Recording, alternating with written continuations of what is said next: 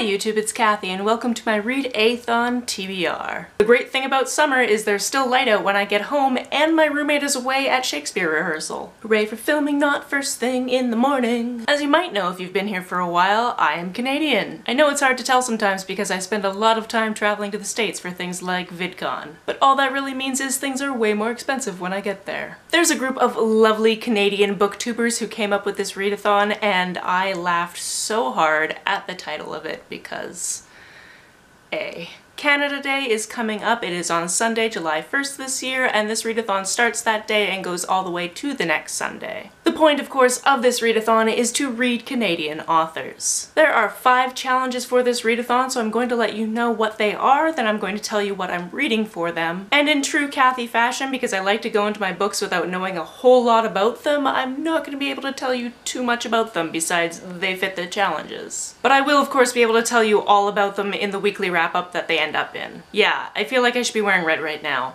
1 second.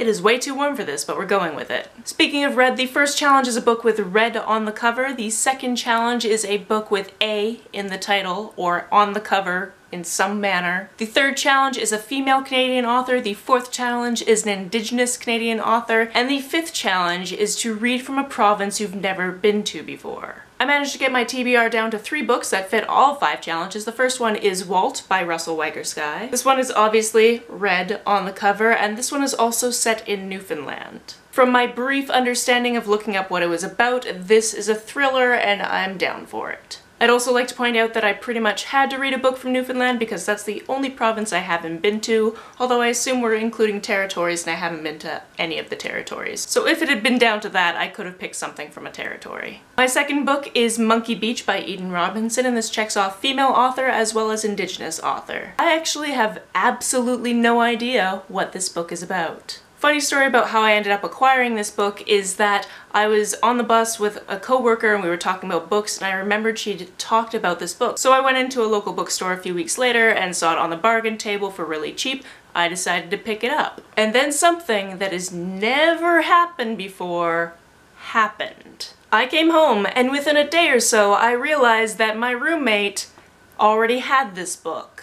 My roommate doesn't read books. If it's not Shakespeare, a different play, or Harry Potter, I didn't expect to find it on his part of the bookshelf. But this was clearly something he picked up for university, so we have 2 copies. Again, because I hate going into things already knowing what's going to happen, I'm just going to read the first sentence of the synopsis on the back of the book.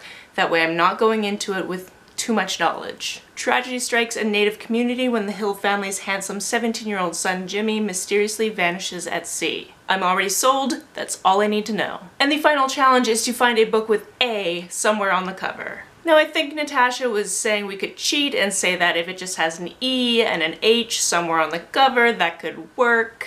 And although I'm sure both of those books have E's and H's on the cover, at least somewhere, maybe on the back in blurbs, whatever, they don't have it right next to each other like E-H. So because I like to embarrass myself with my perfectionism, I decided to pick up A to Z, which is a children's picture book. This is an alphabetic, fun-filled tour of Canada. I'm kind of excited, actually. So there we have it, my teeny tiny TBR for the Read-A-Thon. How about you? Are you participating? Let me know down in the comments below. On the way down in the comments, if you hit that subscribe button, that would be very nice of you. You can like and share this as you see fit, and I will see you very soon.